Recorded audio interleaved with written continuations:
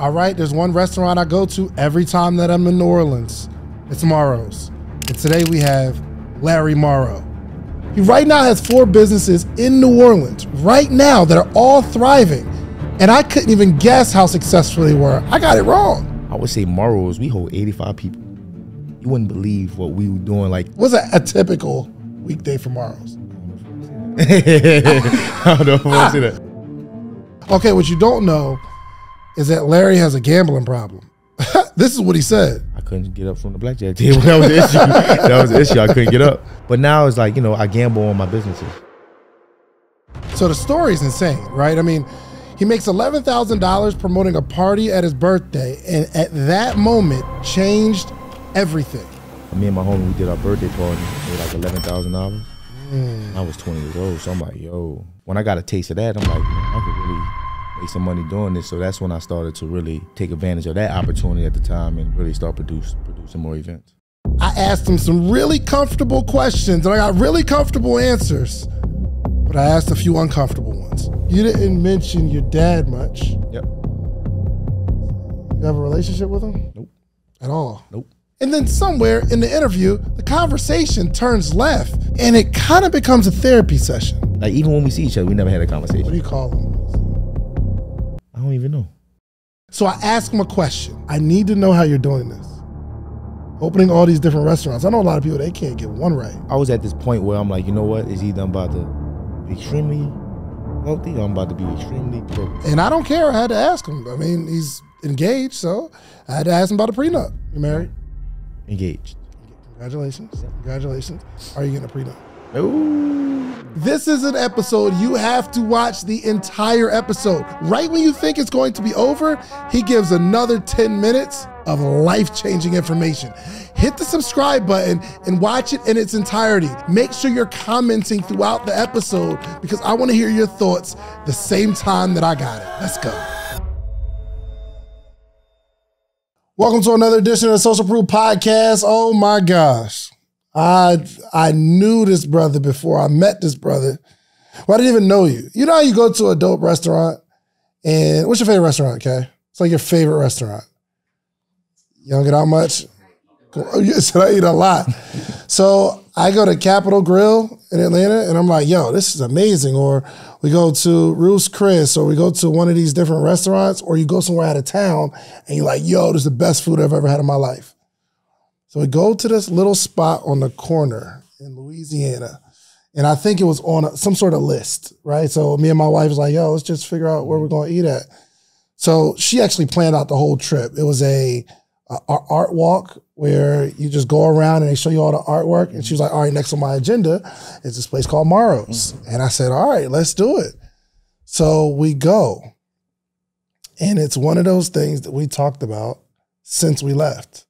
Meaning every time, you know, you got your favorite spots in the city. Every time I come to the city, we go on here. And every time since then, when I came to New Orleans, I went to Morrow's. Every single time. So it's good to see the owner, the founder, the creator, Larry Morrow. What's up, brother? Taking it easy, man. Appreciate you having me. Oh, brother, I'm happy to be here, man. And can I tell you that if I had to pick out of a lineup, the owner of what I thought was just like a high-end kind of restaurant, if I had to pick out a lineup of the owner of Morrow's, it wouldn't be a black man with braids in a fresh lineup. You know? I didn't think so. Right. So when I met you, I'm like, yo, this man is special, but it's not just Morrow's now, right? Nope, not just Morrow's. It's so I have Morrow Hospitality, which houses, you know, Morrow's. Have a spot called Mondays. It's a restaurant I own, 13,000 square feet. Have a spot called Sun Chung.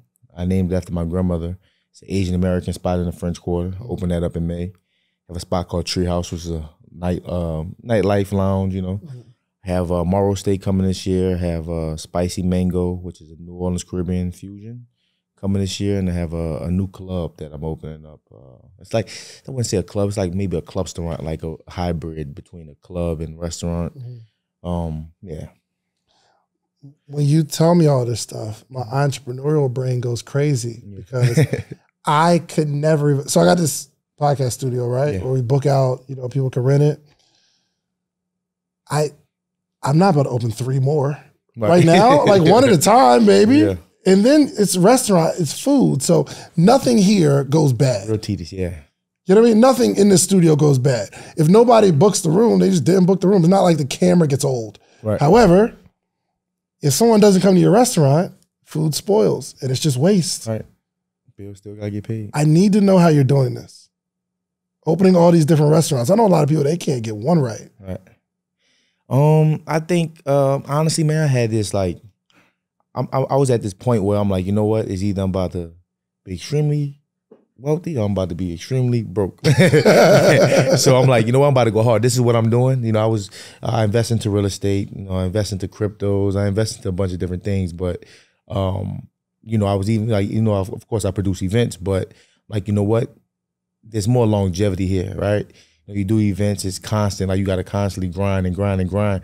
The restaurants, yes, I have to grind, but I have a big support system. Have at least almost like 300 employees, and that help make all of this possible. But you know, I want to play the long game and not the short. You know, club, it's so much liability.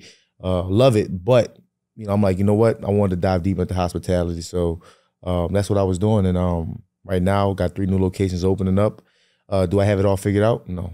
Seems like it. It seems like it, but man, like, you know, every day we're figuring it out.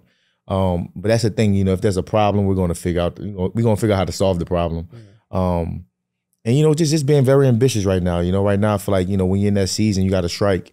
And right now I feel like we're in that season and actually taking advantage of just the opportunity that I have. And, you know, that window of opportunity is open right now. So really just going all in. You know, it's either you're going to see a lot of growth over the next few years, or you're going to see, you know, a lot of, I mean, you won't see anything other than the growth, right?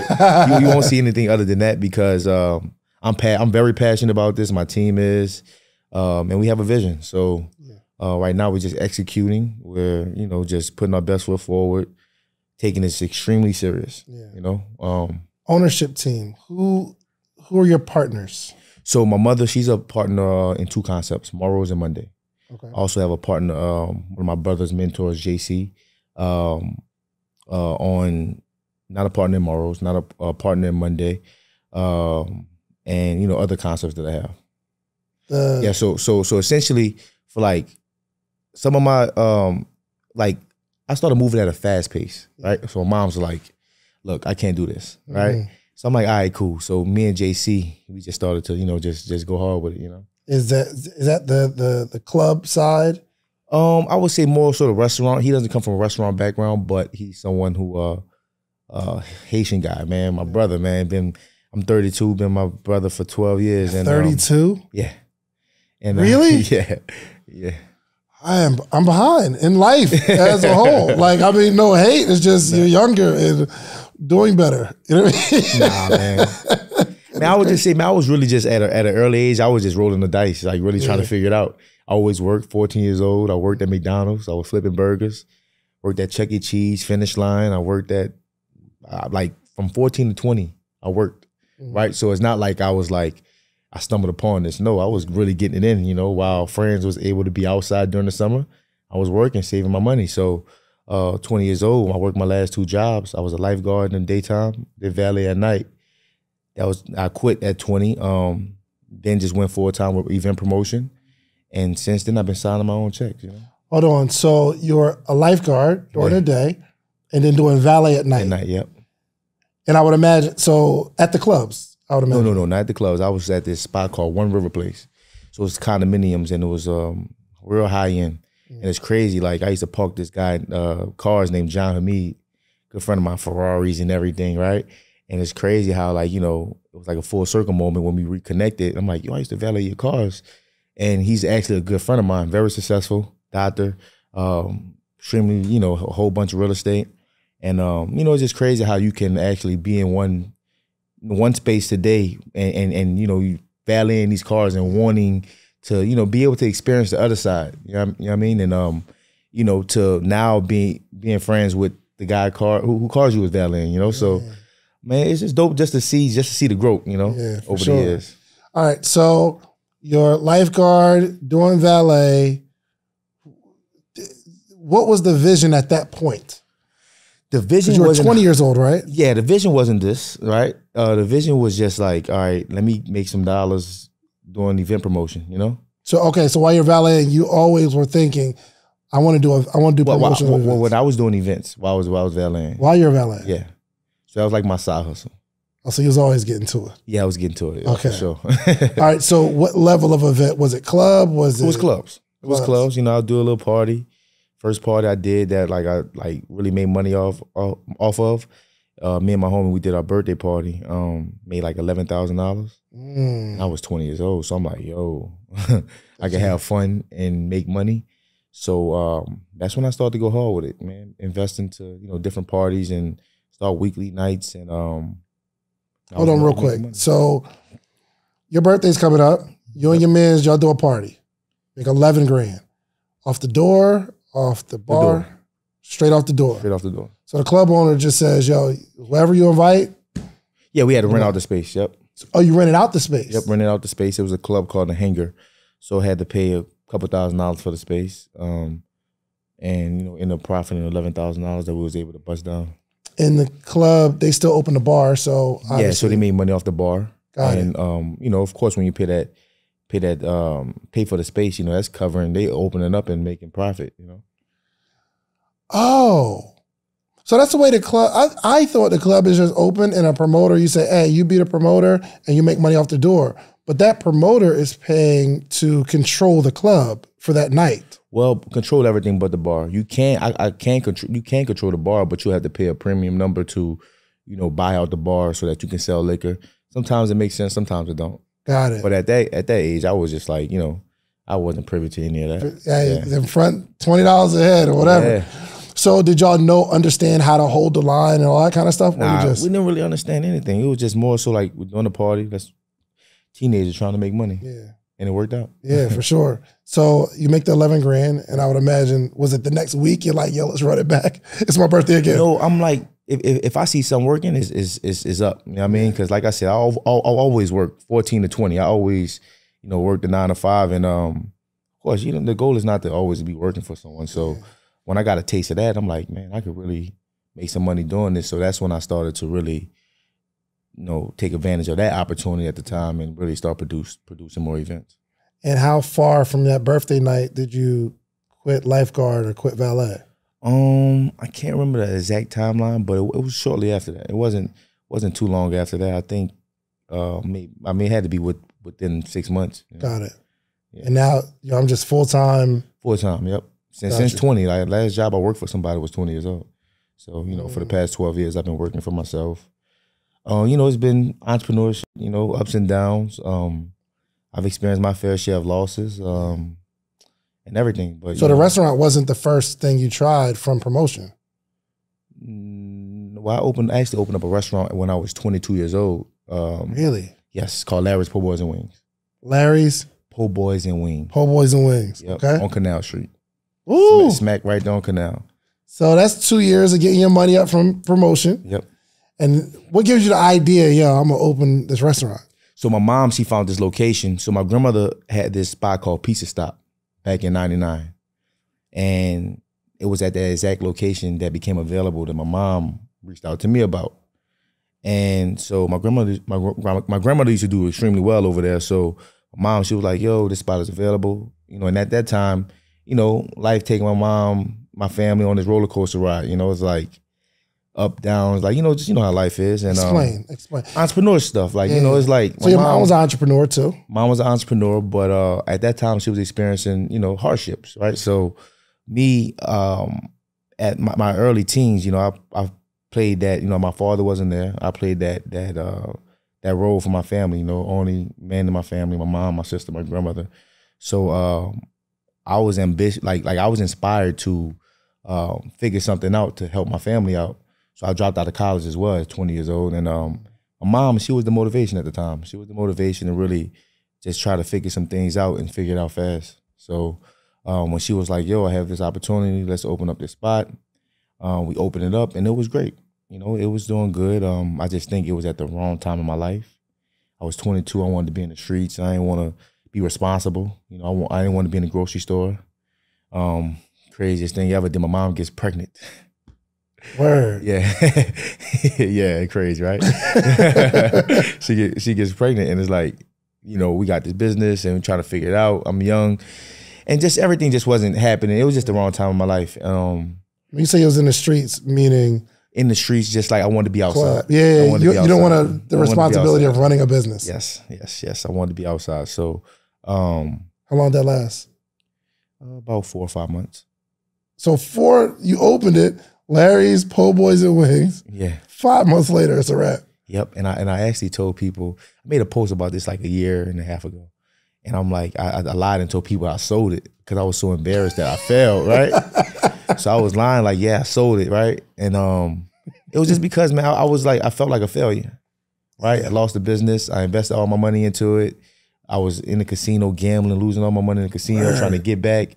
So it was just kind of like, you know, I was just, you know, just going through, you know, just trying to figure things out. So I had no idea that I was going to get back into the restaurant space. I was just more so going full time with events. Yeah. And that's when I started to take events like way more serious because I took that L over there. So I know anytime I need to shake back, I'll go produce a lot of events. I'll plan out some stuff. I'll go make all my money back. And I just kept, moving forward until 2017. Mom's found another location. She was like, look, Larry, I found the location. I think it'd be a great space. Mm-hmm. Like, I don't know. But me being as ambitious as I am and willing to take those risks, I decided to, you know, say, all right, cool, let's do it, right? Yeah. And ended up making that investment. Mom's was like, it was a raw space. We had to build it out totally. Yeah. You know, like we had to. Leased it or bought it? Leased it. Yeah, I couldn't buy that building at that time, right? I mean, you're doing promotions. I mean, there's money there. But thinking about it like this, right? I'm doing promotions. I'm making money. I'm making cash money. But at the end of the day, to buy a building, I need to be paying taxes. Yeah. I need to be showing my income. Mm-hmm. At that age, you're not thinking about that. None of that. Right? So I wasn't privy to any of that. So I couldn't go to the bank and get financing. Yeah. Right? Which a lot of people at that age, 27, 28, they're not thinking about all of that. Especially as an entrepreneur, because it's like no real manual telling you like, oh, go pay your taxes, you know, go like get your P&Ls in order so that you can go to the bank and acquire, you know, and get loans and stuff, you know, lines of credits or whatever. So we got the space, leased it, renovated it. I would say that probably cost between $250 to $300. And I went to renovate it, right? Because it was nothing. It was just 4 walls. Let me ask you this. Did the owner of the building that you're leasing it from kick in some of that bread? Nope. No? But I think at the time, if I would have understood more of what I know now, probably could have got, you know, some TI. Yeah. And if I had the... What's TI? Tenant improvement. Yeah. But if I had the brand that I have now, because, you know, back then I used to walk into, even after a year of being open, I used to walk into spaces and trying to acquire new spaces and, you know, it's like they just curved me. Yeah. Right. But now if I walk into a space now, they want me there. Right.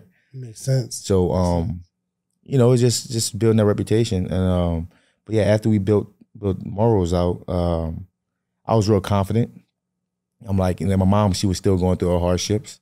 And because of some of the things that she's experienced between like us opening up the po' boy shop and that, I was real motivated at this point. And I remember us, like, she had some things going on, and when we opened up this, I'm like, just watch, it's gonna happen, right? And when we opened up Morrow's, it had a line down the block, you know, so. All right, because we got to be skipping steps, because you open this Larry's Po' Boys, and Larry's Po' Boys was doing good. It was just that 4 or 5 months. But it's the thing, right? I wasn't prepared. Like, I didn't know what to expect in the restaurant industry, right? Like, you got to have some reserves to pay rent.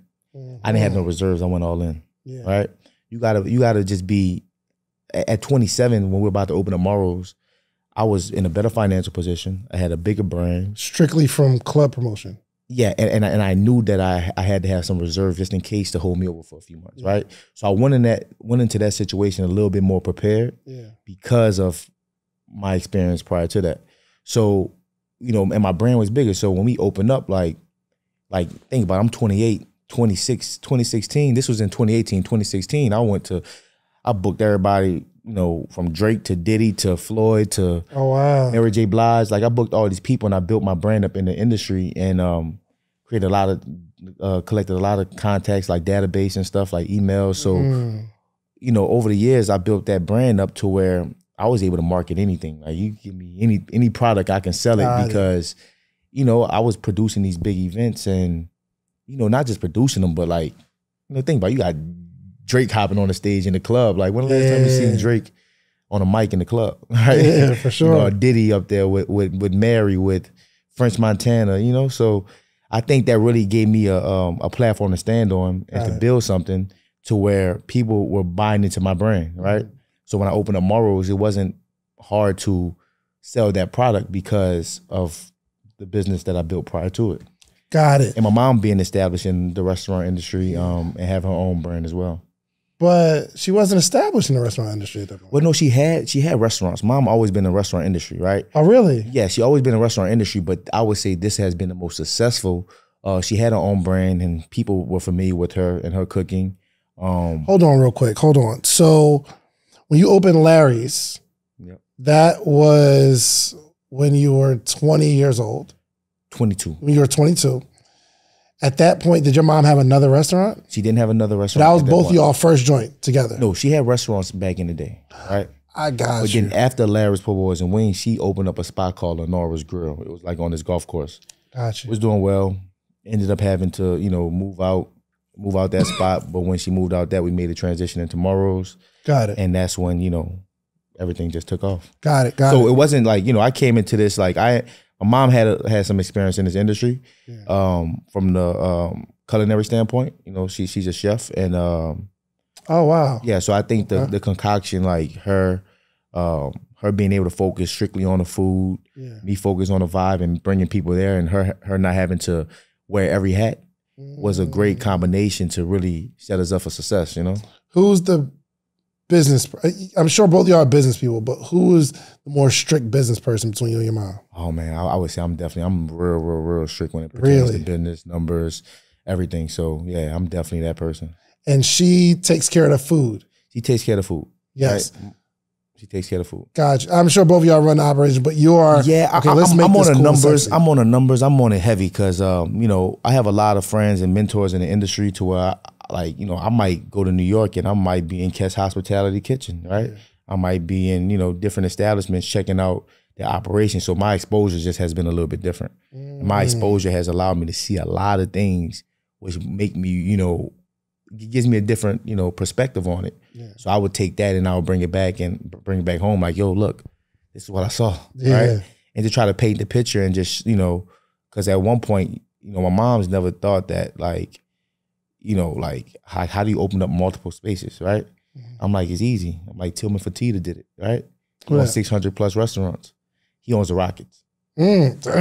Yeah, so I'm like, when I get to researching deeper into the industry and I'm seeing these people own this and that, you know, to some people it's scary, or how does this person do this? And I'm like, you know, or some people may think it's not possible. But for me, it's like, oh shit, if that person can do it, then it's obviously proven that it can be done. It's just having the right operations in place, just having the right people, the right systems. And so seeing things like that helps me dream a lot bigger and say, you know what, we can do it too.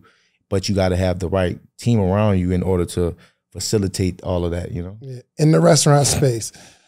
This is what I would gather. I'm no expert, but I would imagine that it's three-part, and maybe more than that, but the food, the vibe or the experience, and, well, I guess customer service would go into like the numbers, I would say. Yeah. So like the food, the vibe, or the promotion, getting people in the building. Which one would be most important? How would you put those in order? Like for importance to keep a thriving restaurant, promotion, food, or the vibe inside the restaurant. So you can have a restaurant generating a lot of money, a lot of revenue, right? But you could still be losing because you're not controlling your costs, right? So I would say, I'm gonna separate those two categories, right? I would say, like, if you want to be successful in the restaurant industry, and I'm no expert, I'm still learning, right? I have mentors, I have people, you know, who help me. And I would say if you want to be successful, you got to understand the science, right? The science behind, you know, what you see in the front of the house, right? When people walk in. Let's get into it. Because you got profit margins, right? Like, you know, like typically in the restaurant industry, you talking about 15 to 20% profit margin, right? So that don't seem like a lot. It don't seem like a lot, but it can be a lot because the average restaurant, what you think the average restaurant do? Per day? No, I mean, just say per year. All right, let me go day. I would think you got like a $20, $30 plate. Let's say you get maybe $3,000 a day. I mean, maybe talking about a small restaurant, but like a small restaurant. I mean, like a grab and go, maybe. I mean, for me, I mean, I don't think we ever did 3,000 a day. What Morrow's be doing? Huh? What's a typical weekday for Morrow's? I don't know if I want to say that. I don't know if I want to say that. But you only get 15-20% of that. Well, I mean, but my profit margins at Morrow is about 25 to 30%, right? Because you got to understand the science. You got to control your food costs, right? You got to control your labor. So if you control your labor and your food, it's like, you know. So I mean, that's the biggest thing. You got to control your food and your labor. You control it, your liquor costs and everything. You're gonna be good. If you say, you know what, you selling 70% food, 30% alcohol, but you figure out a way to sell more alcohol and you get to 60-40, now you got higher profit margins. $3,000 a day is not a lot of money. I mean, that's small, but I'm just saying. Yeah, because that's 90,000. You wouldn't even believe it if I told you what. That's 90 a month. That's $1 million business. Morrow's didn't start off doing 90,000 a month. Morrow's started off doing way, and then we've grown over the years. So, you know, Morrow's is Morrow's is. I ain't gonna lie. That's a side conversation. That's a side conversation. Yeah, I mean, I don't want people outside Morrow's. Right. Nah, but I would say honestly, like, cause I've done my research and I've talked to different restaurants and in our community, even the bigger brands, right? I would say Morrow's, we hold 85 people. You wouldn't believe what we were doing, like, cause just say compared to it ain't that big of a place, but bro. Compared to downtown French Quarters, right? We're competing against the French Quarter restaurants, right? And our overhead probably ain't nowhere near as high, right? So we taking people off the beaten path to come to us, and like we're like, I've talked to several restaurants, right? Our numbers exceeding their numbers in the French Quarter, and that's Morrow's. But then you got Monday that holds 13,000 square feet that holds 200 and some people. It makes Morrow's look like a little shrimp. So, you know, it's definitely like, it's definitely just one of those things. But like I said, you can make a lot of, you know, you can gross a lot of money, but what are you going to keep? So that's all on you. So I'm in meetings every week. Yo, we got to get our food costs down. I want 20%. I want 27% food costs. You know, I want 20 to 25% labor costs. You know, so you know, it's like I'm real strict on my numbers, and everybody. Sometimes my numbers seem unrealistic to my team, and they like, I'm like, no, this is what I want. So we got to figure it out. We got to make hard cuts. Okay, what is one of the biggest cuts that you made to create, because what I know about business is it's not 100 things you can do, but like you make one tweak that can really turn the corner for you. What's one tweak that you made? I understand. I would say like know where you are when you're there, right? Like, so having like a bookkeeper, right? Like a person who's strictly dedicated to organizing like all of our numbers, right? Like our food costs, our labor, our products, like, you know, cleaning products, you know, all that stuff matters, right? Because you talking about a small margin, but like if I'm 3% over in labor, essentially that can be like $10,000, right? Like at Morrow's, I mean at Monday, my labor is, you know, damn near $250,000 a month. In labor, just employees. Employees. Yo, but hold on. Don't they make most of their money from tips though? Yeah, but you gotta think about the back of the house. Like I got, you know, on one shift I may have at Monday, I may have 40 people working. But the bulk of the money is in the kitchen, right? So my GMs, my managers, my kitchen, my line cooks, my expo, prep cooks, you know. Unbelievable. Yeah. The fact that you can manage that. Okay, but give me one tweak for all the restaurant owners. Something that you saw and you noticed, you made a change and it worked. So last year when I opened up Monday, right, we're generating a lot of money, but we weren't seeing none of the money. Like the account wasn't growing. So I'm like, yo, what is going on? It made me really dive, like me and my team dive in and see like what's really going on. How do we fix this? Come to find out, we're losing money every month, but we're grossing a lot of money. Like I said, you can gross a lot, but you can actually still be losing if you don't know where you are. So when we got a control of our expenses and like, you know, we were able, and our labor costs, we were able to like, you know, tweak it. Like, oh, look, we're 50% up in labor. Oh, we need to be at 25%, right? Think about it. You generating beyond 6 figures a month, and you talking about you're 25% over, right? Got it. So you do that, like you do the math, like that's a lot of money that you could be, putting in your account. So I always break it down to my team, like, yo, if we're 4% over in food, food costs, we're 5% over in our labor costs. That's extra 9% that we could be putting in our account. And I don't have no small establishments. Yeah. We don't have the, we're doing, real numbers. So that 9% is huge. It means a lot. It means a lot. And it's never gonna be perfect. So we always gonna find ourselves like maybe a couple percent over, but I'm always like, aiming for, better than what our projected, goal is. Right. People be stealing, right? Oh, you're gonna have spillage and stillage. You gonna have it all. You gotta understand it. Like, cause think about it. How many times you been to the club and you got a free drink? Oh yeah, my homie used to work the bar. Right. So so I'm not saying that like, anybody's stealing, but it's so easy to lose in this industry. Why? Because people can give free things away. You can have waste. You can have a bunch of different, things that, it's like putting a hole in a ship and just start to, leak out, but you got to find a way to plunge that hole or just stop it, just stop a little bit of it, but you can't get rid of it. You ever caught anybody stealing? Oh yeah. Give me a scenario. What happened?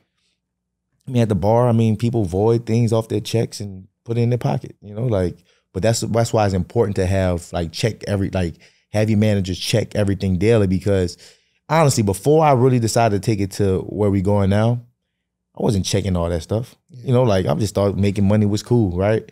But when you want to grow in this industry, you got to start to look at everything. And that's what I started to do. And my team, Theoria, Macy, Cedric, they can identify, like they become like experts in POS systems, like the Toast, like the POS system is the, point of sale, like the computer thing that we use. Yeah. And so they become experts in that to identify everything that needs to be identified to ensure everybody's, being honest. But there's still always ways to get, to get around it. Yeah. Is your model to find the building that you like and lease it or buy it? So I think, of course, buying is always cool, but, like Tillman for T to say, some spaces are, and this coming from one of the largest restaurateurs in the world, not every space is, you don't need to buy every space. Some spaces is worth leasing because you might end up paying less monthly for the lease. And, it just depends on different scenarios, right? I should say whatever works for you. But of course, if you can buy the building, you should buy it. Or just get the business flowing and, then use the business to make that purchase. Gotcha. All right. Morrow's in Monday. No, your mom's not in Monday. Mom is in Monday. Morrow's in Monday. My mom's a part of. Okay, got you. My mom's a part of everything, right? Like that's my mom's, right? She's a part of everything. She's the reason why I'm in this industry. But for the most part, I was going at a rate to where she was like, you know what, son? I can't keep up with you. I feel it. Bye. Yeah. And cause every day, like I'll wake up and I'll see a spot and be like, yo, I want this. And I look at real estate every day. Every day. It's like I'm looking for that piece of gold. And so I would look and I would see something and want it. Sometimes I may want it, but then I'm like, nah, that's not actually like the right deal for me. Yeah. So that's me every day. So imagine being on my team and every day you wake up, it's a new agenda. Right. I might be like, yo, we're doing this. And then the next day I'm like, no, we're doing this. And it's a lot to deal with. Hey, guy, hey, calm down, yo. Chill out. Okay. That's you? Oh, 100%. Yeah. 100%. And so that's a lot to deal with. And, it's just what comes with it, because I'm one of those people, man, I want to figure it out, right? And sometimes I may get excited about something and then come to find out that may not be the right situation. Yeah. And so, every day, you just never know what you're going to get. And I think that's the exciting part, because, essentially, like, getting new spaces is creating more opportunity to not keep, so that everybody can grow, Yeah, but you don't think that there's a such thing as being over ambitious, meaning it seems like you're taking on a lot right now. Oh, I am. And look, we're gonna talk 6 months from now. We're gonna see where I'm at. Right? And but I have no doubt in my mind. Don't get it twisted. Like, it's days where I'm like, man, I need to slow down and, just take a break. But right now I put a lot on my plate, and right now we grinding and we about to figure it out. We about to get it. I don't have it figured out. Like I said, I got 3 for the steakhouse, right? I'm opening up a steakhouse, Morrow Steak. imagine how tough it is to open up a steakhouse. None of my restaurants offers the experience of what you will get at a steakhouse, right? You talking about higher pay. You talking about more food costs, labor costs. Everything's just way more, and you got to have people that's really trained. So, like for example, I got a team of management on payroll already for the steakhouse, and that's not opening up for another few months. It's not even and so you talking about steakhouse, like I got Root Chris, GMs from Root Chris, executive chef from Root Chris, managers from Root Chris. Like, I don't know if I should be saying all that. Yeah, you done stole it. Larry, pick them all. I have a great lineup in which that's why I think we're going to be successful, because we have a great back of the house and we got a great, just team overall, that, it's like if you put the right team together, you can win championships. Yeah. So you might lose some, but losing don't mean that you quit. It's just like you got to figure it out until you win. So I just think I got a great team that believe in the overall mission, to where it's like we can't lose. I want to open a restaurant, bro, but I am extremely nervous. One, I got too much going on in my life. I'm nervous every time I open a one, because you never know what's going to happen. But the reason I'm nervous is because I've never really heard good things about restaurants until now. And so I remember I met this guy, I can't remember who it was, and he found out I own these restaurants. He said, oh man, like he had so many negative things to say because he owned restaurants or whatever, right? But just because it happened that way for him, like doesn't mean that that's what, like I'm happy. I'm enjoying it, right? I'm enjoying every bit of it, because you got to understand, a lot of restaurants when restaurants don't do well, it's because they're losing money, because they're not controlling their food costs or their labor costs, or because people are not showing up, right? I'm controlling my food and my labor costs, plus promotion. When it comes to creating a brand, I have experience in that, have experience in bringing people to an establishment, right? Like promotion. So I think a lot of the things that restaurants, a person who may not be a part of the culture or outside networking, like I spent the last 12 years of my life outside really networking, connecting the dots. So I think a lot of the things that people are afraid of, comes natural for me, because I'm in, I produce events. That's like the engine behind a lot of what I do. And now a lot of people produce events and own restaurants, but that don't mean they're going to have the same effect. You feel me? I think I've been great at building relationships back when I didn't know why, why when I didn't know the why, like when I was, investing into these events to build relationships in hopes of making my money back, but I would lose, right? Yeah. So, for example, like when I opened up Morrow's, 3 months into it, Drake was at my restaurant. But I booked Drake in 2016. Right? Got you. I didn't know I was opening up Morrow's in 2018, but I invested into a relationship. And basically, when Morrow's opened up, I saw him in LA, CJ, and they was like, yo, we coming down to New Orleans on Monday to shoot the Nights for What video. We're going to come pass by the restaurant. I was open for 3 months. I didn't know CJ knew I had a restaurant open, right? So they said that on that Monday, they came by, whole city of New Orleans was outside. So, it's like, hold on, he shot the video. No, he didn't shoot the video there. They was like, yo, we come and eat when we come to New Orleans. Oh, so it's pretty much, if he shows up, then it's like, yo, Drake up here. Drake took a picture and it went viral. Like, and a lot of people like Patti LaBelle. So think about it. All these people that I booked over the years, I own a restaurant, right? I'm producing all these events in New Orleans with anybody you can think of, right? They come stop by the restaurant. And so I book a lot of people over and over again. And it became a thing. Like I've supported a lot of people in the past, and I think when it was their turn to support me, I had that support. And I think one of the things that helps like stick was the food was actually good, right? Had the food not been that great, I would say that we would still be successful, but not as successful, because I think in hospitality, like Tillman Facita say, it's like you got to be great at something, right? Like so you want to be great at the best food ever, best hospitality, and I think if you offer like great hospitality and make people feel welcome, that it may change the way when they eat their food, the way it tastes, right? Yeah. Because it's like if they walk in mad, 9 times out of 10 they're not gonna like their food. They're gonna be ready to leave.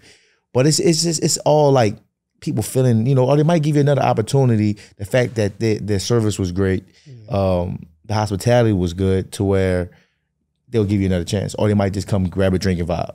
Got you. So, you got to be great at something, and you got to figure out what you want to be great at. So if you had to pick one superpower in a restaurant, would it be the food, the vibe, the ambiance, or the service? What's most important out of these three? The food, the vibe, or the service? I would say, or put them in order of importance. I would say, so when you say the vibe, I would say the experience is probably one. Yes. Right? Because if they have a great experience, that they'll give you another chance. Right?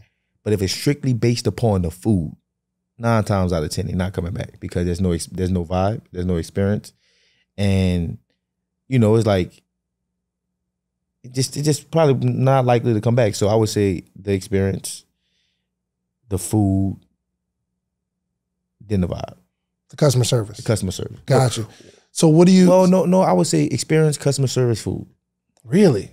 Why? Because it's like you're not giving a place a second chance if it's strictly all about the food. Yeah. Right? Like, think about it. Right? Like, would you go back to a place where food was horrible, but their service and their hospitality and their customer service was good? I would, because maybe I just picked the wrong thing. Yeah. If the food, a lot of people don't give you second chances. They got a lot of people that have not given me second chances. But if the food wasn't good and there was a vibe and it was like a, like an experience. But you may go over there and grab a cocktail and end up eating again. Right? So I think it's a million different ways to skin a cat. But I think, one of the things that helped me build my brand was, bringing people to New Orleans and showing that Southern hospitality, you getting that experience that you can't get, right? And I think that's what my brand has been built on. Yeah. What's the conversation with the staff? What is kind of like the mantra, the thing that you input into the staff to make sure that, this is the vibe of the restaurant? I would say, so every restaurant should have their own culture, right? So I would say it's where dope vibes and great food collide, right? So it's just letting them know, we want to, just how I told you, the experience, we want to provide a great experience, right? And I think when you look at Morrow's, then you look at Monday, then you look at Sun Chung, and some people feel different about it, right? Different about what I'm saying, but I would say making sure people enjoy themselves, right? Making sure people have a great time, because they'll give us another opportunity if we miss on the food one day, right? Because it's never gonna be perfect. We can aim for perfection, but you're gonna have days where things aren't as consistent as they need to be. But that's in any industry, any business, basketball. LeBron not gonna win every championship. Yeah. He's not gonna win every game. So when you look at it like that, it's the goal is just to be great every day, and understand that we're gonna have some days where we're off a little bit, but that's okay. Let's just keep striving to be better. So I just try to always just anytime I get any feedback, I was in my restaurant yesterday, a friend of mine, he gave me some feedback, and I took notes and I sent it to my team and was like, yo, look, we shouldn't be dealing with these type of issues, but I understand they occur, but let's figure out how we can avoid the issue moving forward, right? Oh, cool, let's order more of this and that in order to avoid this issue, right? Yeah. So it's like putting out fires and just making sure that we just trying to get better every day, and just leading by example, Got it. You might catch me up in there the other day. I walked in and I see stuff on the ground and I can't help but pick it up, But, it's kind of hard to get people to do things that you wouldn't do. That's a fact. So I always try to make sure, when Morrow was first open, man, I was busting tables. I was, when Monday first opened, I have no issue with, doing, I might bring food to the table. Yeah. And people yo, I ain't never expect you to bring my food, So, yeah. Monday it's like a club kind of vibe, right? Now, Monday is a street restaurant. 100%. Restaurant. Which one's the Treehouse is the club? Yep. Okay, and I gotta ask this question: who's over hiring? Because if you go to a club, there has to be a certain aesthetic, right? But is that can it be looked at as discrimination if they don't fit the profile of what I want to see when I come in the club if I'm one of your customers? Holler at the HR department. Okay. I don't know, because I don't deal with hiring, right? For sure. I don't deal with hiring, right? So I don't get involved with the hiring. I may have friends that reach out and say, look, my little brother, cousin, sister need a job, right? I don't even get involved in all that. I'm yo, look, I'll send them over to Macy or to Theora or whomever. And, if everything check out, they'll hire them. But, I'm not in the business of just making just everybody happy, because then I'll end up sacrificing my business for others, and I want people to understand that. So I've had that. I always wondered that though, like how I don't get involved with hiring. Yeah, I used to, but then I realized I can't get involved with hiring because it just becomes too sticky. Like I just stay away from it and let my team do it. They do a great job, and So I was at Hooters one day, right? And I don't know if it was the person I was talking to or it was the waitress or whatever. I think it was the waitress. Oh crap! I said something flew my eye. Did it? Or am I bugging? Did something fly in my eye or am I tripping? Goodness gracious. Don't cut that. I don't know. Yeah, we gonna keep it in. All right. That was weird. You got a close-up angle too, didn't you? Okay. That was weird. Okay, so I was at Hooters and I think it was the waitress. And she was like, we have to maintain our figure and maintain our shape. And I think like every day they like line them up or whatever. And if you gain too much weight, they can fire you. Oh yeah, we ain't on nothing like that. I know y'all not, but I'm saying that's crazy. Because they said when they sign the employee contract, right, they're not being hired as waitresses, they're being hired as models. So that's a Hooters, that's a big company. Like if you start not looking like a model, they can fire you with no problem. I always wondered that. Like how can you legally hire some people? Yeah, I mean, we don't. Because I've been in some spots where you're like, hold on, she got the same look as that one right there. I mean, I think when you're hiring, you're hiring based off a bunch of things. Experience, hygiene, everything. Like when people, you understand when you're dealing with in this service industry, it matters. From the nails down to how you present yourself to your hair, so a lot of things matter. So it's just like when you go to establishment like Houston's, like it's certain things you can and can't do when it pertains to your nails, to your hair, so I just think that, every restaurant is different, but for the most part, like I don't get involved in it, that we have manuals and handbooks, and we're still developing. We're still developing handbooks, things just operation wise, like on how we're moving forward, and every day is evolving, so but that's things that I don't even, at one point I used to try to, play a role in everything, but I can't, it's impossible. So thankful for a dope team to really help facilitate everything. Would you recommend opening a restaurant that's not serving liquor? No.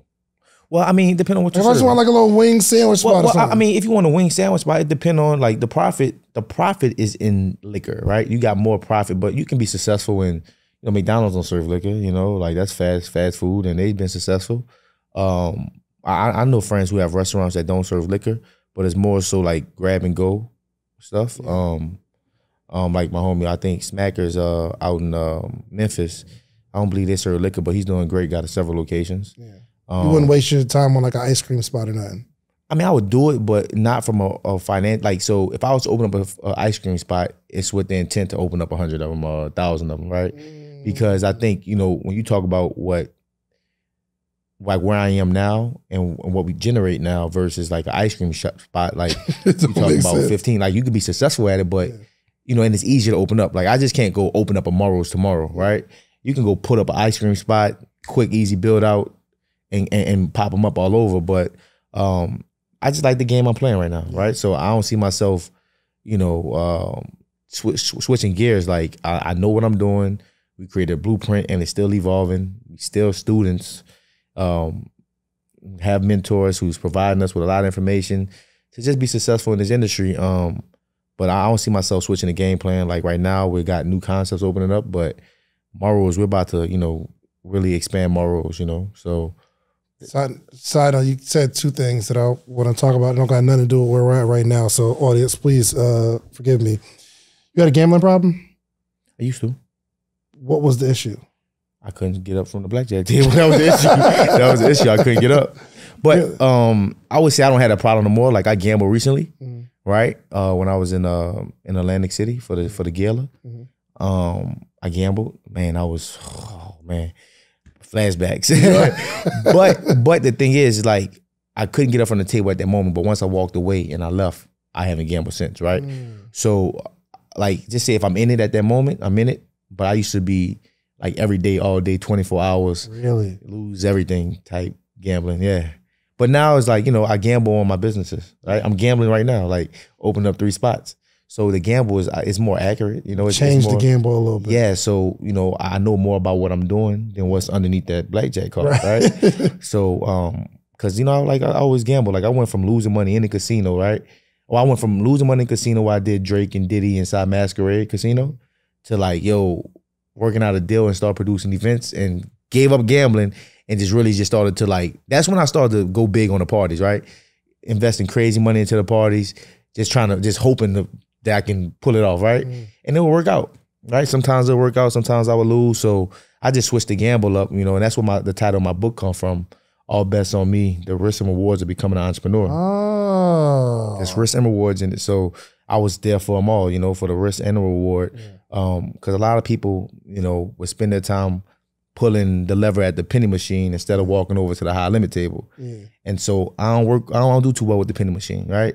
Each his own. But I believe that like if you want a certain lifestyle, and it don't have to be whatever lifestyle you want, right? Like if you want to live comfortably and be free, like it's gonna require you to, to do certain things, right? Take certain risks.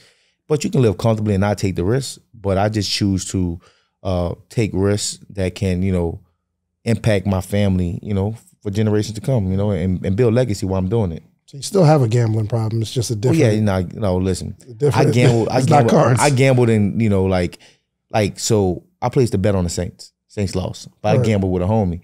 And my home and what you put up, Larry? It was like we bet a little 1,000, but we knew the Saints was losing. But it's like I get a rush from gambling, right? So my homie was like, bro, they about to lose. Why are you about to even bet it? And I'm like, yo, it's like a fix. You feel me? Like, even though I may not be in the casino, but I like to jump off the cliff, right? And really figure shit out. And, just kind of, whatever it is. I do that for fun, but it's a rush that I get, and I like the rush of gambling, like in business, just as an entrepreneur and different things like that. So I love it. I love it. I get a rush from it. Another first off, gamble with me then. Let's open something. Like let's do something. We gotta do some real estate. That's what I'm Terica, saying. come on, man. Let's go. Terica, you ain't never called me back yet. I'm waiting on you to call me back. Come on, team. Let's make this thing happen, man. Shout out to Jay Lee. The second thing is you didn't mention your dad much. Yep. You have a relationship with him? Nope. At all? Nope. Not at all. Somebody asked me this the other day. Like, why say you don't have no memories of your father? I'm like, why not? I'm like, because he's been absent. How long? When was the last time you engaged with him? I'll probably say maybe 5 years ago. Maybe when I was in Chicago, I saw him, right? But we haven't had much conversation after that. Beginning of Morrow's. This was probably was like in the beginning or like right when Morrow's opened up, something like that. But honestly, I can't remember. But he lives in Chicago. Lives in Chicago. Don't have many memories of memories at all. Before that, no. So he was never in neither myself or my sister has a relationship with him. But before you saw him 5 years ago, I can't remember. I mean, every blue moon I might see him in Chicago, right? Because I may be out there. But yeah, nah. You don't reach out. You don't reach out. You gotta feel some way. I mean, at one point, I think I did, but I mean, I think maybe I still do, and I think it's like I try not to think about it. But I'm gonna tell you, well, honestly, for Father's Day, I really I had like this. I was holding my daughter, and I'm like, it's just the best feeling ever, right? Yeah. And like I got like a little emotional. I'm like, damn, like how could you ever like. Just being a father, like you feel those emotions and it's like, how could you not be there, right? Like the most precious thing you could ever do, like the best thing you could ever do. Yeah. And so I think it's like I think I still honestly like might hold a little grudge. Like I don't hold grudges against anybody. When I see them, we speak, right? But there's so much you probably want to say. Yeah, and honestly, I think it's probably because I haven't said it because I've kind of maybe expected him to say, right? Yeah. You feel me? Like, but I feel like he's waiting for me to say something. right? But it's like your daddy's son, my boy. Both of y'all. Right. I wait on you. You wait on me. But I can imagine that's what it is because it's just like it's sometimes it's like, yo, why, you know? I don't know, man. Growing up, did your mom? I'm one person that don't hold grudges, man. I can forgive and forget. I don't care what it is. I forgive and forget, man. It don't even bother me. I go about my life, right? But it's just something about that situation to where it's like, I don't know if I'm expecting him to be a father and say something, you know, like, and somebody told me this one time, right? Somebody said this and it made perfect sense, right? It was like, sometimes we look at our parents as superheroes, that we forget the fact that they were once kids and they made mistakes, right? And like, when they told me that, I'm like, damn, like, for real, because as teenagers, as young adults, we make mistakes. And, you know, like, I've made mistakes, right? And so we're expecting, we hold them those mistakes that they made, we take them to heart, right? Yeah. When in actuality, like, you know, they were kids and they made mistakes, and I tell myself that, but for some reason I haven't, you know. I think I'm just kind of just like, you know, like, even when we see each other, we never had a conversation. What do you call him when you see him? I don't even know. No, I'm saying, is it like, I really Pop or? No, it's not Pop. It's not Pops. Yeah, I never called him Pops, but I don't even know what I call him, honestly. Like, I can't remember. Okay, hold on. I don't have much memory. When you saw him in Chicago, did y'all say, yo, I'm in town, let's meet, or you just I remember ran being into in him? Chicago one time, and my mom was like, yo, you should go see your pops while you out there, right? You should go see Lorenzo. So you call Lorenzo. Right. She said, you should go see him. I'm like, okay. And like, we might see him like for like a little second. And I think the last time I saw him, it was me, my sister, and him, and we went ate. Oh, because your sister has a relationship with him. She has a relationship. You happen to be with your sister. Yeah. So like, you know, she, you know, her and me, like, you know, she's a female, right? Yeah. So I think maybe that was a void in her life that, you know, she missing, which made her want to establish a relationship later on in life with him. It's avoiding your life too, Larry. Huh? It's avoiding your life too. You're just trying not to, like. I mean, maybe, and that's what I'm saying. Maybe that's what it is. Like, maybe that's what it is. I mean, I really don't know. Get one good conversation out, man. Right. Like, one. Right. I mean, you're right, and I'm not against that. I don't have, and the only reason I'm saying is because I don't have my mother or my father and none of my grandparents. So I am the top of my family tree right now. Wow. I was blessed to have my mom and my dad in my life my entire life. But even as I got older, it became a little more distant because I'm just living my own life. I'm just working, right? And then I wound up losing my dad. And it was so hurtful to me because this is like me, I'm starting my business and like really getting things going. So when he called, he lived in Philly, I was in Atlanta. When he called, it's like, hey, Pop, I'm gonna call you back. And I don't call him back. And I'm like, there's so many things that I want to say now that I can't. Right. But if something ever happens to you or him, there will be so many unanswered questions that you'll never be able to get the answer to. So like whatever it is right now, I would advise you, that's a conversation. Just, you know, there's so many things I want to say. Why did you leave? What you been up to? Like, let me know. And then you go about your way. At least you got your questions answered. But don't let it. Yeah, and I think it's probably me, like just having expectations of him, right? And expecting him to one day call and be like, yo, let's have a conversation, right? It's never happened. But him may not knowing how to have the conversation, because I believe my mother told me, like, yo, like, I think he just don't know how to, right? Yeah, you don't have to words. So I understand it could be uncomfortable not being there, and, you know, so I'm not like, even though that I may feel something, I've never, like, you know, I was able to see him, you know what I mean? Like, the times I did see him and not feel away or, you know, not act away, you feel me? It's just like, it just, you know, was what it was, you know? But you're right, 100%, you know? This year. Make a commitment, because you're never gonna make the commitment. Man, I gotta, bro, it's so, piss myself. Bro, it's so near and dear to me, because when I see somebody who has it, it's like. But you gotta understand, you feel a different emotion. You feel a different emotion having a person there, and having a person be absent, right? Sure. That emotion, yes, it may not be as strong. I mean, it's impossible for it to be as strong as like a 100%. Person being there. So, you know, like the emotion I feel is just like, it's just kind of like whatever, you know? which is not necessarily the right way to feel, but you know, when you grow up without, and you know, you have to, you know, you never got a call for your birthday, never got a call for nothing, right? Yeah. Like it's almost like my mom did a great job, and like, you know, that's who I owe it all to. You know what I mean? She's been a mother, father, been everything to me over the course of my life, and you know, it's just like she deserves all her flowers, you know. For 100%, because like, you know, it's, you know, I look at it sometimes like, what if, you know, he was there, right? What would I be? So I'm not mad at the fact that he's not there. Sure. You know, would I still be this person? You know, so maybe that was motivation for me to really become a man at an early age. You know, sure. You know, so I definitely think the gap need to be bridged and the conversation need to be had. When you gonna do it though? I don't know.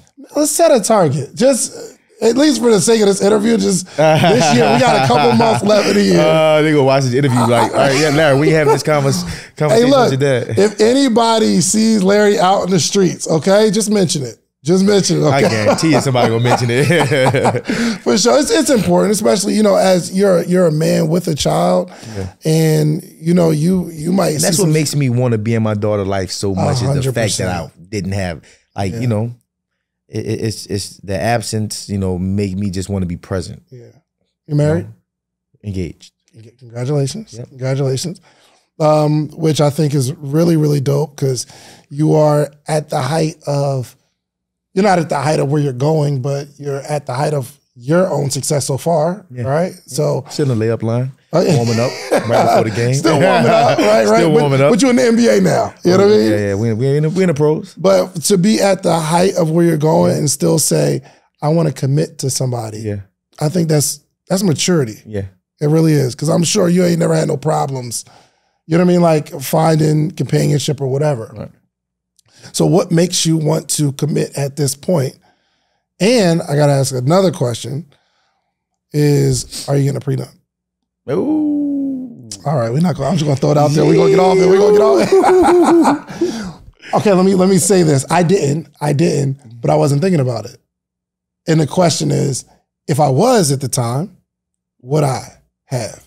My answer now is no, because I didn't do it, but I don't know. Right. Is that a conversation that you got to have? Or no, I mean, of course, it's a conversation you got to have. I mean, I think, you know, prenup, for people who may not really know, is just an agreement between two partners, right? Yeah. That's all it is. It's an agreement, and you know, I think, you know, everybody contribution is different, right? For sure. Some people contribution may be financial. Some people may be a lot of effort and time that, you know, in order to. So a prenup isn't, you don't get nothing, I don't get, a prenup is just an agreement that both y'all can put some because stuff I mean, in. sometimes when you invest your all into a situation, you know, when it's time, just say if you ever have to part ways, it's like, you know, maybe the person, like, you know, somebody who's making a house a home sometimes may not have the opportunity that the male has to go out and go create, right? Mm-hmm. So you're creating, 100%. And while, you know, the house is becoming more comfortable and become, you know, filled with kids, you know, essentially it's like, you know, but they don't have the opportunity to create, right? So I understand the importance of a prenup. Of course, that's conversations that, you know, we will have before marriage, but I think, you know, it's all relative to, you know, who to the people that got to marry each other, right? For sure. So this is dope, man. This was a very well-rounded conversation. What's the last question you asked? Before that. Oh, the last question. So, you know, what makes you say, okay, I don't want the streets. I know where I'm going. I know where I'm at right now. But what makes you like settle down at this moment? I think for anybody, like my OG told me this, Cannon Jasper, he said, when you want to be great, it comes with great responsibility, right? And so when you look at like successful people, you know, you don't typically become successful by just wilding out, right? Like just the cars, the girls, the strip clubs, the like, you know, like, yeah, you can have success and do all of those things, but I think the success comes when you have a solid foundation to stand on, right? And success is not all in the form of currency, right? So I think, you know, when you want, you know, to go beyond, you know, you gotta just plant your feet somewhere. And planting your feet somewhere is like, you know, planting, you know, building a home and getting kids and getting more responsibility and just, you know, just growing and just, you know, having your a strong foundation and to stand on. So, you know, because I see friends a lot of times, like, you know, they choose the streets, right? And when I say streets, just don't understand the importance of, you know, like having a home, you feel me? And I think that's important, man. But that also because, like, you know, I have great people around me that have solid foundations, and, you know, I'm able to get a different perspective, you know, from them, and, you know, just their relationships and their, you know, their journey, you know. So I think it's important if you want to grow, man. You got to have a strong foundation, but everybody's strong foundation may be different, right? That's a fact. It may not consist of a wife or, you know, whatever it is to you, you know. That's cool, but I think for me, I think stability is important. You know, to create what, you know, to go where I'm trying to go. Yeah. Are you staying in the restaurant space, or is there some other things you want to do outside of that, whether it's media or? I think right now, like at one point I was doing like 20 different things, but I'm like doing like 3 things right now, right? And, you know, just making my investments, real estate, restaurant events, but still do events. Oh yeah, hell yeah, you gotta do events. I mean, I didn't know you still. I thought you was like just all restaurants. So I got Treehouse and stuff. I still do events though.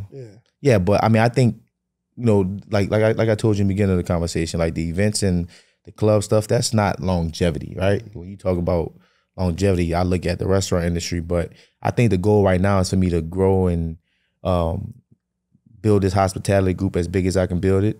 Because I know right now, the sky's the limit, right? Like we don't have no limitations on us, right?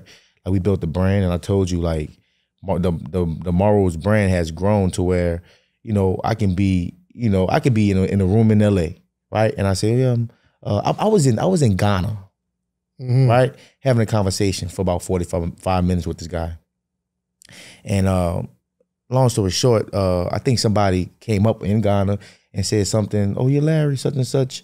But then when I told him my name, Larry Morrow, like, yo, he freaked out. In Ghana, right? And so of course, they're from the States, but I told him my name. He was like, yo, like, it's crazy, nigga. I've been hearing about you for so long. It was like, you're like a ghost. Like, I never put a face with the name, but it's like, I've been hearing, like, you know, your reputation precedes itself.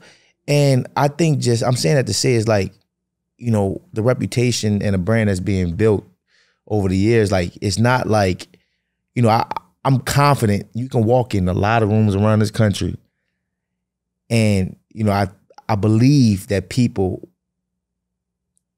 they understand me, right? They understand the work that I put in. A lot of people see my grind. Like, for example, Angela E, right? Good friend of mine for about 7-8 years, and she's seen my grind, right? When I was just a Larry the promoter, right? And she's seen me, you know, go from there to now, and just, you know, I'm in this position, and, you know, we share the same rooms, you know, the same friends. And, you know, I was just this little kid from New Orleans, you know, 20 years old with a vision, using booking agents to book talent, to, you know, getting my feet planted and building these relationships, and just putting myself in a position to where, like, you know, I'm on pace to create a $100 million, $400 million company, right? So it's just one of those things that I know, right? It's happening. It's happening right this second, right? You know, and like, it's just happening, man. Like I know what's gonna happen. Like, sure. I know for a fact. It ain't no. The only way is if God have other plans, you know, for me, you know. But I mean, I know what's gonna happen. Yeah. It's easy. Incredible, man. Yeah, I appreciate you swinging by too, man. I appreciate you, man. This is long overdue. Absolutely. Glad we got to do it, man. Absolutely. I got to ask this question in closing. Where do you see yourself, or what do you see yourself accomplishing over the next 5 years? And the only reason I'm asking the question is because I want to watch this interview 5 years from today.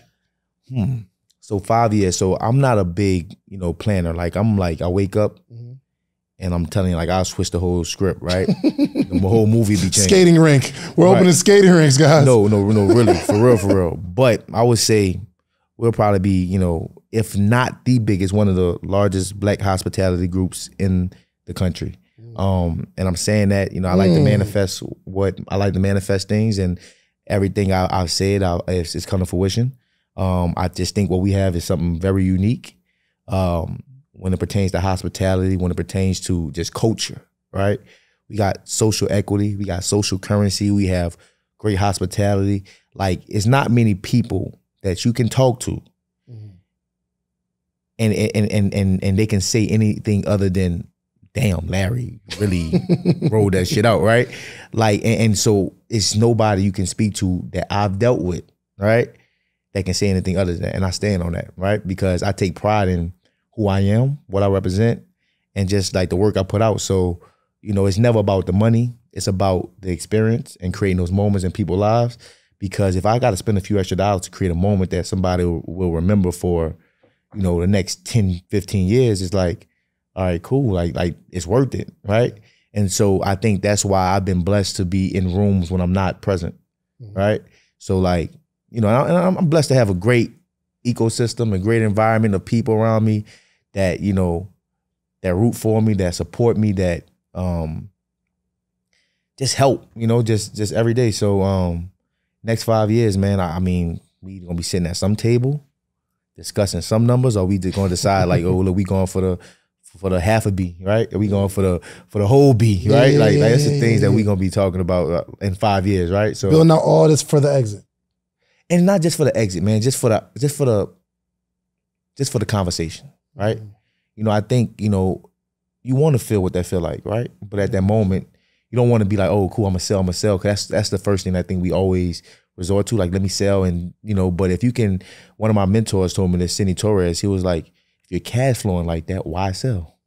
Now, if you just stressed out and you just ready to get out the industry, you ready to wash your hands, but cool, but, you know, why sell? Now, if the number's significant enough, maybe, but if you cash flowing like that, you know, a lot of people, it's like, a lot of people buy hospitality groups. It's like buying a duplex, right? That's cash flowing, right? When you got a business that's cash flowing, you can go to the bank and get loans. You can get all this stuff, right? You got your P&Ls in order. You got everything in order. You can go acquire what you want to acquire, because you can get, the restaurant industry is not what you resort to just get rich.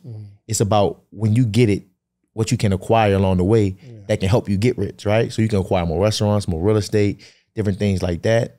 And I just think it's putting me in a position to where, you know, nothing's off limits, right? Like, you know, if I want it, I can get it, acquire it, whether it's like the skyscraper on, you know, on Broadway, right? It's just about, it's levels to it, right? So it's like, you know, just keeping your numbers in check and just being intentional about it, right? Just being intentional. I love it, man. Yo, thank you so much, man.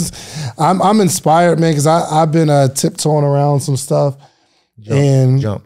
Yeah, going, like, talking to you was like, yo, I got these 2 joints running. I'm about to open 3 more, and it's up. I'm gonna say, you know what I mean? Jump, man. Jump.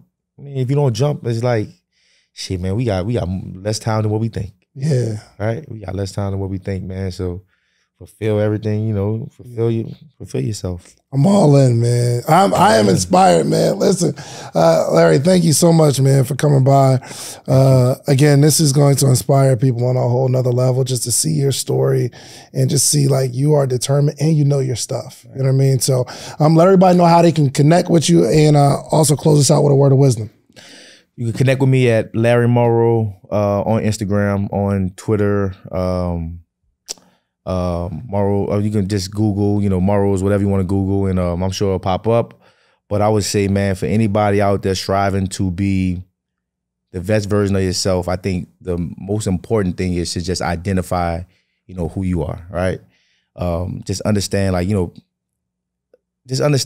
I think, you know, we waste a lot of time in between time just like fucking off, right? And I think once you lock in on, you know, what it is that you want, you have a target that you can aim at, right? Versus just like shooting in thin air. So I think if, you know, you want something, you just got to really lock in on it and just be willing to sacrifice. Cause I look at, like, you know, all the sacrifices I made early on, like just working at McDonald's, right? Just getting that, just creating a habit, right? You got to create those habits. Just working. And a lot of people haven't worked much, or maybe afraid to work at McDonald's or whatever, but like that's just the starting point. That's not the ending point. So I think don't be afraid, man, just to get out there and be willing to work. Cause I still ask people, like, I remember Cortez Bryant for years and years and years. I'm like, yo, when can I come intern for you? I'll come work on the road. He's like, oh, who's Cortez Bryant? That's Young Money, Wayne's former manager. Oh, gotcha. Cortez Brown, yeah, he was in the music industry. But I used to just ask, like, yo, look, let me come intern. And like, you know, they're like, yo, what you want to work for me for? Like, you know, you're doing extremely well. But it's not that, man. Just, you know, I always been a student. I want to learn more, right? So, and surround myself with greatness, with people who just much more mature, more experienced, just live longer than me and just can really pass different things down on to me. So I just say, don't mind being a student, man. Put your best foot forward, grind, don't give up, keep going, and just stay prayed up, man. I love it, man. We appreciate you, man. Make sure y'all do yourself a favor. Go follow Larry Morrow, okay? And if you're in New Orleans, okay, go to Morrow's. Again, it depends on the time. What's your favorite thing on the menu? I think we had like some clam appetizer. Oysters. Oysters. It was some sort of bread. It was like crawfish bread. Yeah, I had that yesterday. Oh, man. Crazy. Man, that shit's so good. Yo, fire, bro. And I'm the type of person that I'm gonna order what I'm ordering, and whoever I'm with, I'm checking to make sure they ordering something I like too, because I'm on everybody's plate. That's just how I play. But it depends. I'm typically not in New Orleans long, so I'd have to make a decision. It's probably going to be Morrow's, but Monday, if I'm coming in on a Monday, you had to be on a Monday. I thought it was Mondays. It's called Monday. It's open on Monday. Yes, it's one day. It's not open 7 days though.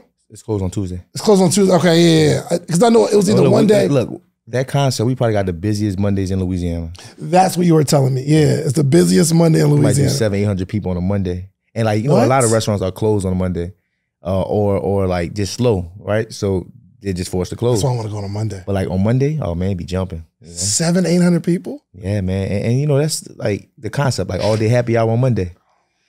Yo, and you doing something. I own it. You're doing something crazy in Morrow's with 85 people. So I know a Monday. Oh, wait. Can we do that here? Monday? Atlanta? I mean, no, Morrow's is coming to Atlanta, but when Morrow's come, Morrow's gonna make, look, I'm just saying Morrow's just need bigger space. If Morrow's had bigger space, it's gonna be bigger. Yeah, it's gonna be bigger. It's gonna probably be like 150, right? Like private room and stuff. Like we lose a lot of revenue, like just because we don't have private rooms. Yeah. We don't have, you know, I don't have a huge kitchen. Yeah. Right? Really? With a bigger kitchen, like I just built like I'll be making magic out of that. I just built the kitchen at Monday, bro. A 32-foot hood. So a 20-foot hood and a 12-foot hood, I could feed 2,000 people, right? Like this, like, and you know, that was a great investment. You know, it cost a lot of money, but now I can train staff for the steakhouse. I can, you know, prep, I can cater, I can just create extra streams of revenue. You know, I'm just creating all these different revenues underneath this one building because it's 13,000 square feet. So, you know, why not, you know? Also, I think I had like a Cajun pasta. Cajun crawfish pasta. Cajun crawfish pasta. Cajun crawfish pasta, yeah.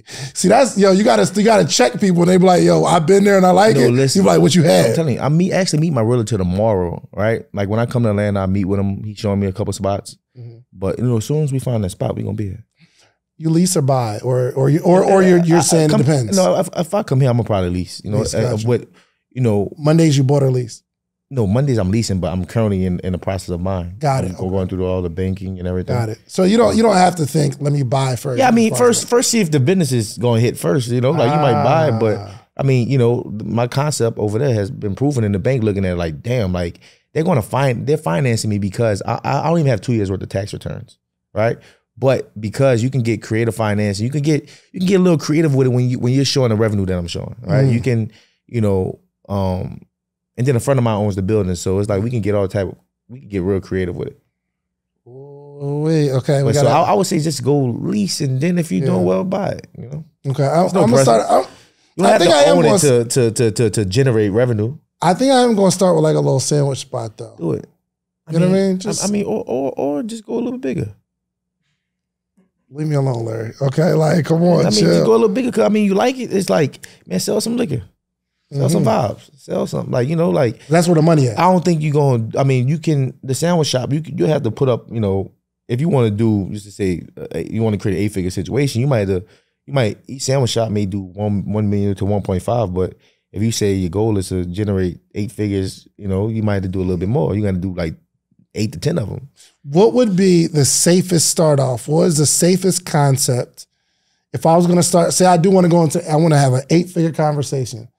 what is the safest start? What concept? I don't think it's gonna be. I don't think it's gonna be safe if you like. None of them safe. No, I don't think if you want to create a business that generates 8 figures, it's considered safe, right? I don't think no business you can create that's going to be safe and you generate 8 figures, right? Like you got to go big. Like I didn't know Monday was going to do what it's doing, but you know, we have the space and it's just all about filling the seats, and so I wasn't safe. You know, I was paying rent on my pocket first. You know, like, and that's a heavy rent, right? Yeah. I was paying rent on my pocket the first 4-5 months. So, you know, that's 6 figures in rent coming out the pocket. And, you know, I wouldn't say safe is what you should be looking for. Look for the shit that got a little risk to it, because with that risk gonna come with it's like gonna be rewarded by it, you know? So don't go safe, man. Unless you about to put up 10 sandwich spots, don't go safe. Go, you know, and just get some guidance along the way. I'm here. Yeah. Call me. Oh, I appreciate it. Oh, it's up, man. It's up. All right, we already got the official cosign from Coach. Okay. I appreciate you, my brother. You're doing some amazing things, and you are an inspiration, bro. You are an inspiration. So listen, man, make sure y'all do yourself a favor. Go follow Larry Morrow when you are in New Orleans, okay? Make sure you check it out. If you're watching this and too much time has passed, you can probably check it out in different places, okay? And check out, you know what I mean, Dave's Sandwich Shop by the time this drops. But yes, follow Larry Morrow, man. And also do yourself a favor. Go get you some social proof, meaning go build something big, build something special. But it's your obligation to come back to your community and teach them how you did it. It's the only way our community grows. We out of here. Like, subscribe. We out. Man. Appreciate it, brother. If you like the video that you just watched, click this one. You're going to like this one, maybe even more. Click it right now.